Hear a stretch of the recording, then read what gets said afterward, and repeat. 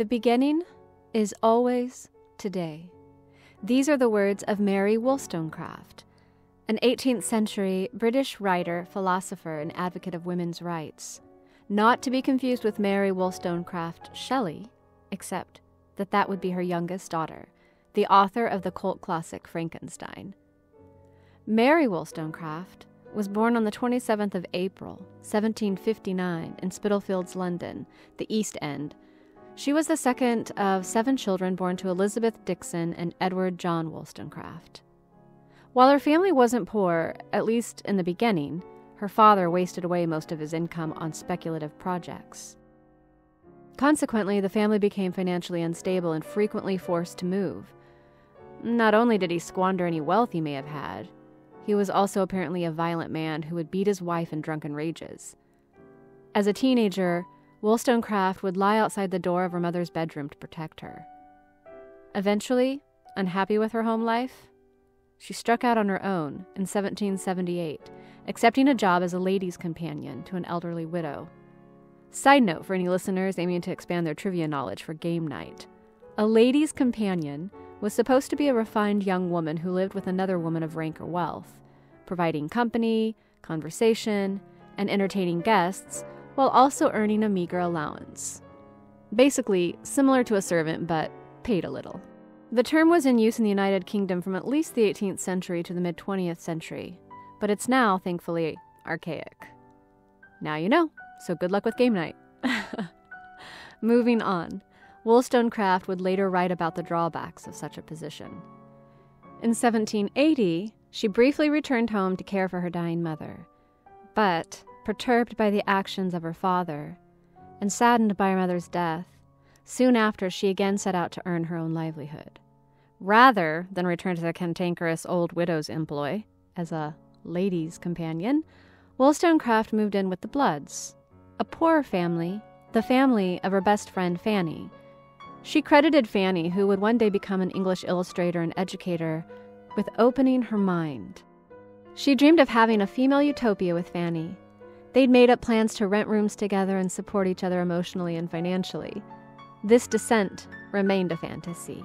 Instead, in order to make a living, Fanny and Wollstonecraft, along with her sisters Everina and Eliza, set up a school together. In 1784, the women established a school in an area of London, the Newington Green, but the school only lasted a year. Fanny, less radical than Mary, soon married and moved to Lisbon, Portugal with her husband. Already plagued with poor health, when Fanny became pregnant, her health deteriorated. So Mary left the school to nurse her friend in Portugal, but sadly, both baby and Fanny died shortly after the birth. Devastated when her best friend died in 1785, Wollstonecraft took a position as a governess to the daughters of the wealthy Anglo-Irish Kingsborough family in Ireland. She loved teaching the children and was an inspiring instructor. One of the daughters, Margaret King, would later say she had freed her mind from all superstitions. While she enjoyed teaching, she eventually found she was not suited for the domestic labor of a governess either. Frustrated by the limited career options open to respectable yet poor women, in 1786, she decided to embark upon a career as an author. This was a radical choice then, since, at the time, few women could support themselves by writing. As she wrote to her sister Everina in 1787, she explained that she wished to become, quote, the first of a new genus. Fortunately, she'd had the good luck to meet a stand-up guy, the liberal publisher Joseph Johnson, in London. Johnson was a noted publisher of radical texts. Here she found a place to live and work and support herself. She learned French and German to become Johnson's translator and advisor. When he launched the Analytical Review in 1788, Mary became a regular contributor, writing reviews, mostly of novels. Johnson would go on to publish several of her works throughout the coming years. Wollstonecraft's intellectual universe expanded during this time, not only from the reading that she did for her reviews, but also from Johnson's circle of friends. At his famous dinners, she met radical influencers like Thomas Paine, Thomas Holcroft, William Blake, and William Wordsworth. Johnson himself became much more than a friend. She described him in her letters as a father and a brother. It was also around this time that she had her first love affair. She met Henry Fuseli, a Swiss painter, draftsman, and writer on art, who spent much of his life in Britain.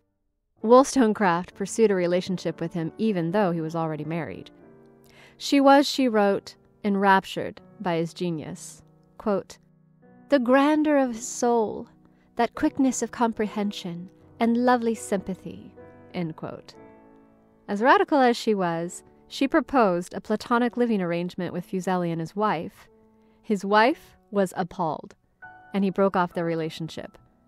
Fuseli later said, "I hate clever women. They are only troublesome." By 1792, in love anew, Wollstonecraft left England to observe the French Revolution in Paris, where she lived with the American businessman, author, and diplomat Gilbert Imlay. Not a great guy. We'll find out why. In 1793, the British government had begun a crackdown on radicals, suspending civil liberties, imposing drastic censorship, and trying for treason anyone suspected of sympathy with the revolution, which led Wollstonecraft to fear she'd be imprisoned if she returned. Although Imlay never married Wollstonecraft, he registered her as his wife at the American consulate to protect her once Britain and France went to war in February 1793. Then, in the spring of 1794, May 14th, Frances, or Fanny, Imlay, Wollstonecraft's first child, was born in Le Havre, named after Fanny Blood, her best friend. But Gilbert wasn't loyal or interested in the domestic life, and left Wollstonecraft alone with an infant in the middle of the French Revolution. This was a scary time. While this isn't a lesson on the history of the French Revolution, after everything I read about it, so many people were being guillotined. Wollstonecraft called life under the Jacobins nightmarish. Known as advocates of egalitarian democracy, Jacobins engaged in terrorist activities during the French Revolution. For example, there were gigantic daytime parades requiring everyone to show themselves and cheer proudly, lest they be suspected of weak commitment to the Republic, or arrested as enemies of the Republic during nighttime raids. In a March 1794 letter to her sister Everina, Wollstonecraft wrote, "It is impossible for you to have any idea of the impression the sad scenes I have been a witness to have left on my mind. Death and misery, and every shape of terror, haunts this devoted country. I certainly am glad that I came to France, because I never could have had else a just opinion of the most extraordinary event that has ever been recorded." She would also write desperately to Imlay, asking him to return to France at once, pleading that she still had faith in the revolution and didn't want to return to Britain.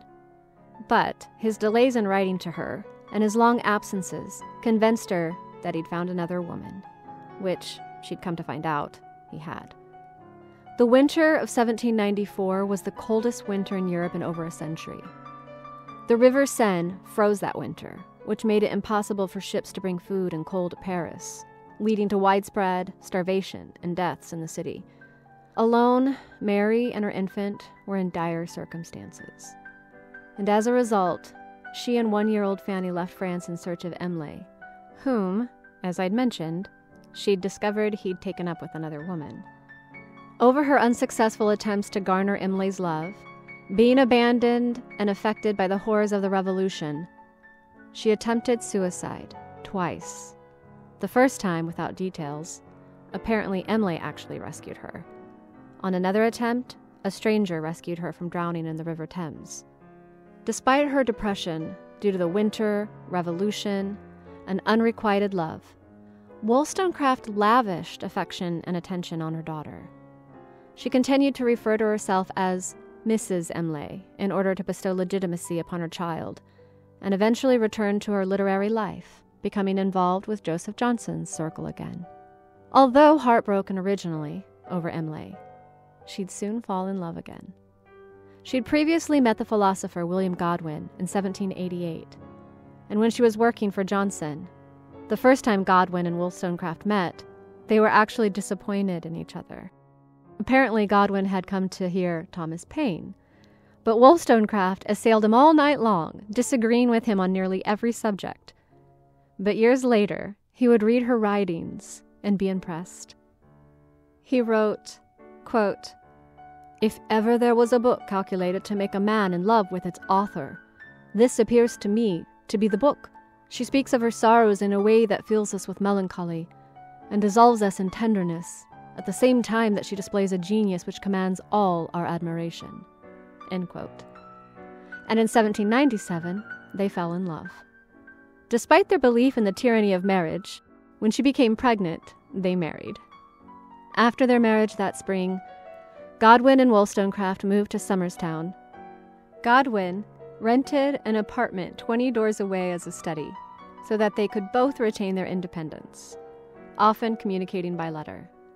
By all accounts, theirs was a happy and stable, though brief, relationship. On August 30th, 1797, Wollstonecraft gave birth to her second daughter, Mary. Although the delivery seemed to go well initially, the placenta had broken during the birth and became infected. Childbed fever, postpartum infection, was a common and often fatal occurrence in the 18th century. After several days of agony, Wollstonecraft died of septicemia on September 10th. She was 38. Godwin was devastated. He wrote to his friend Thomas Holcraft, "I firmly believe there does not exist her equal in the world. I know from experience we were formed to make each other happy. I have not the least expectation that I can now ever know happiness again."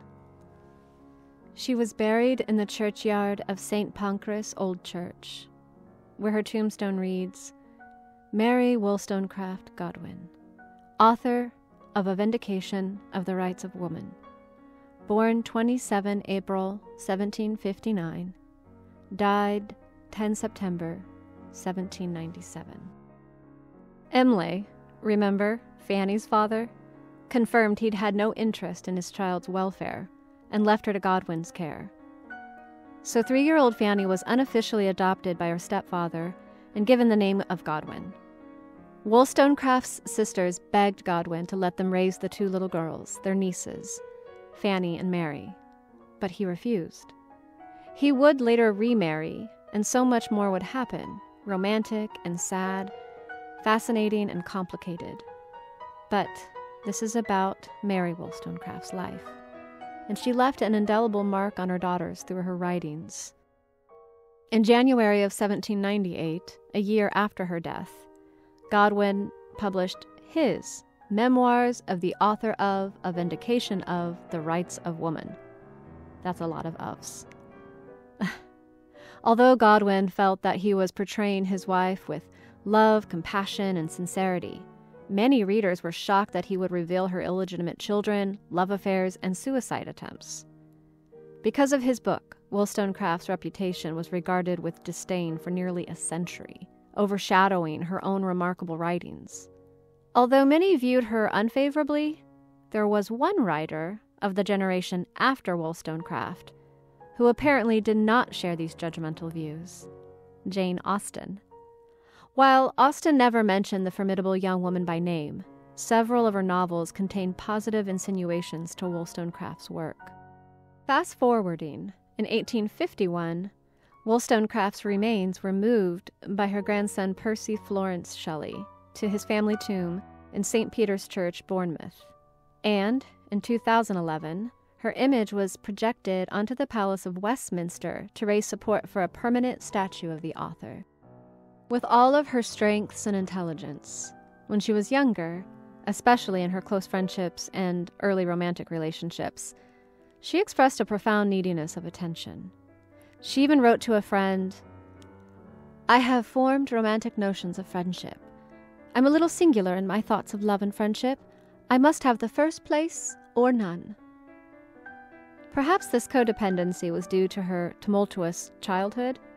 She was not perfect, as no human being is. But as she experienced and learned more, her ideas and feelings matured. I think this statement marks her growth. She said, quote, "Love, from its very nature, must be transitory. To seek for a secret that would render it constant would be as wild a search as for the philosopher's stone or the grand panacea, and the discovery would be equally useless, or rather pernicious to mankind. The most holy band of society is friendship." End quote. While her personal life may have overshadowed her writings, her personal life was also acquiescent of her thinking. She argued for the emotional, economic, and educational independence of women, something she herself had to live and grow through. She refused to be an object to a man, and even had her first child out of wedlock. She took pride and succeeded in educating young women to be strong and independent thinkers. Even without the opportunity to raise her daughters, they would seem to cherish her ideas and writings from what she left behind. Communication scholars, which I am one, look at Wollstonecraft's early influence on rhetoric and critical theory. She believed it was the oppressive patriarchal rhetoric that degraded women. For example, she challenged the historical context of what is considered, air quotes, natural, at least according to the patriarchal definition, and how that shapes so much of women's roles and identities, perhaps even still today. Her most famous work, A Vindication of the Rights of Woman, was published in 1792. While reading it, I found it to be surprisingly humorous. For example, I laughed when I read her use of the funny idiom, "to harp a little on an old string," regarding her incessant frustrations. She also used the term rake often, so I had to look it up.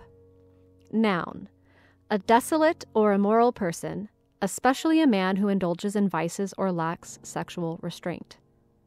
A side note, in some of her other writings, she even boldly asserted that women had strong sexual desires, and that it was degrading and immoral to pretend otherwise.